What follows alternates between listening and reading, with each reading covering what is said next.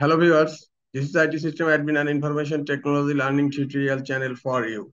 Today in this tutorial I am going to show you how to fix Microsoft Edge using high CPU and memory problem in Windows 11 computer.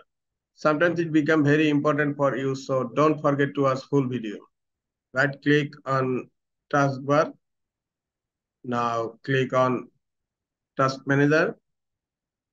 Look, in my computer Microsoft Edge is using high memory and sometimes high CPU. Now I'm going to show you how to fix this issue. Close taskbar, open Microsoft Edge, click on three dot icon on upper right corner. Now click on settings. Now click on settings menu bar. Click on privacy, search and services. Now scroll down. Under clear browsing data, click on choose what to clear.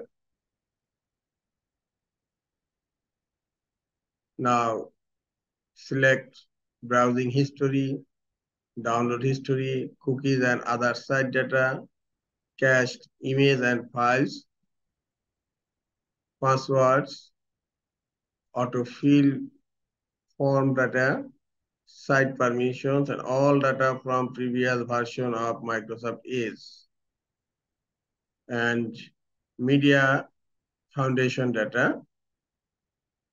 Select all, and under time range, you must select all time. And now click on clear now. Browsing history has been cleared. I have deleted all the browsing data. Again, click on settings menu bar. Now click on settings and performance. Under system, you will find an option here. Continue running background extensions and apps when Microsoft Edge is closed.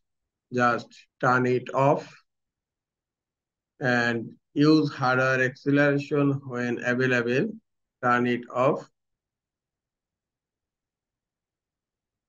Now restart your browser.